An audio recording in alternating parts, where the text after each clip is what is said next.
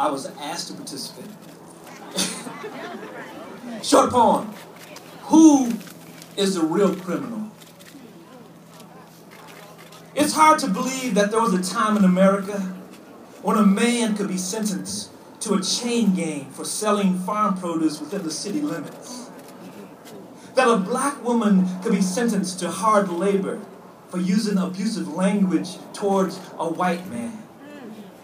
It makes no sense, but there were no paying jobs after emancipation, and since it was a crime to be unemployed, newly freed men and women, or vagrants, were arrested, fined, and sentenced to months and years of hard labor on chain gangs and in prison farms to work off their fines, with additional time tacked on to pay for their own upkeep.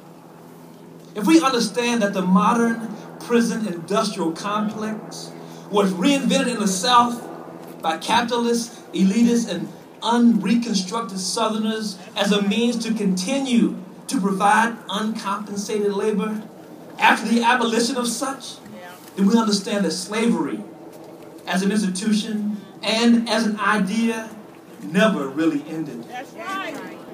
Redemption and forgiveness and the concept of paid in full should not be a privilege reserved for only the perfect few who never, ever make mistakes. If a man or a woman commits a crime, then serves their time, we should treat them like the returning citizens that they are. Not penalize them for their race, color, or previous condition of servitude. And if anyone would still insist on denying them that privilege, a right guaranteed by the 15th Amendment, then who is the real criminal?